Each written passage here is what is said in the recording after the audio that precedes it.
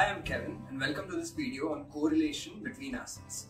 So correlation is a statistical measure which describes the strength and the direction of a linear relationship between two or more variables. Now, a high correlation implies that the two assets or two variables are very closely related, and on the other hand, a low correlation implies that they are either unrelated or very less related with each other. Now, a classic example of correlation is two assets that move in a very similar manner at the very same time. The moments, although might not be an exact match, but they are similar enough that we can say that they are highly correlated.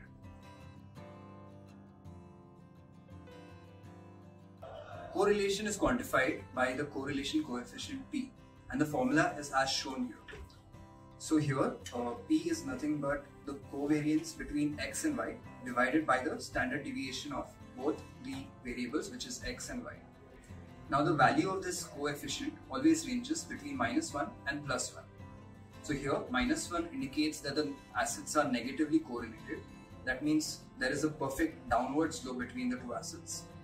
Similarly, 0 indicates there is no correlation between the two assets, and 1 on the other hand indicates that both the assets are highly correlated. That means there is a positive upward slope. Now let us move one step further and understand how to calculate the correlation between assets using Python.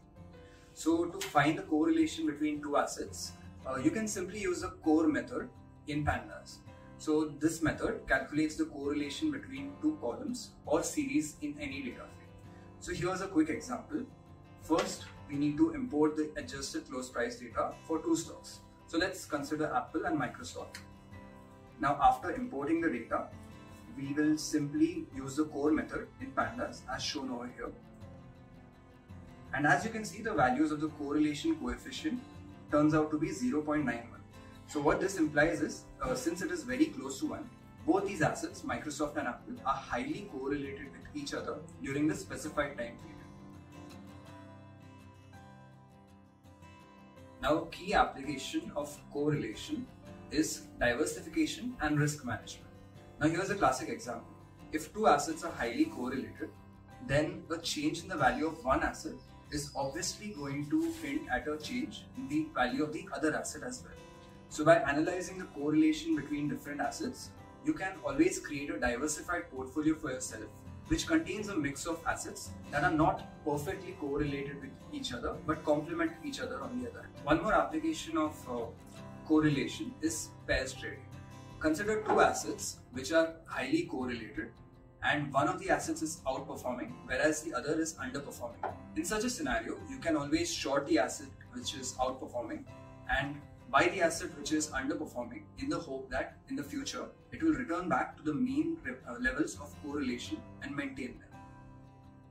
So overall, the applications of correlation are many, and it can be used by everyone for a lot of trading strategies as well. Now that we studied a few applications of correlation, let us also look at some limitations of the same.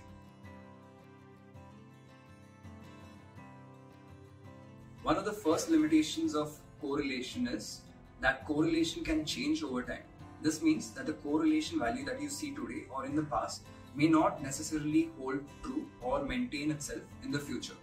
Another limitation of correlation is that it does not capture all the risk. This means that it does not take into account all the factors that may affect the value of an asset. For example, it does not consider the interest rates or the macroeconomic factors or other economic conditions that are at play.